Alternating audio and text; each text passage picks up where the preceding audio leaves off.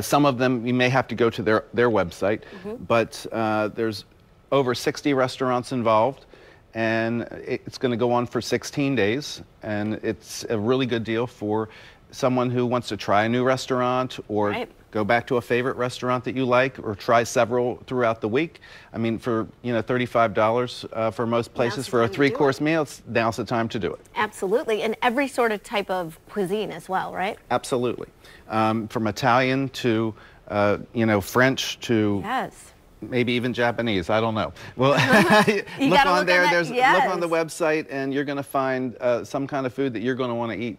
And the ambiance at Milton Inn cannot be beat. It's a beautiful place. Yes. Hopefully, we have some cool days. We'll have our fire lit.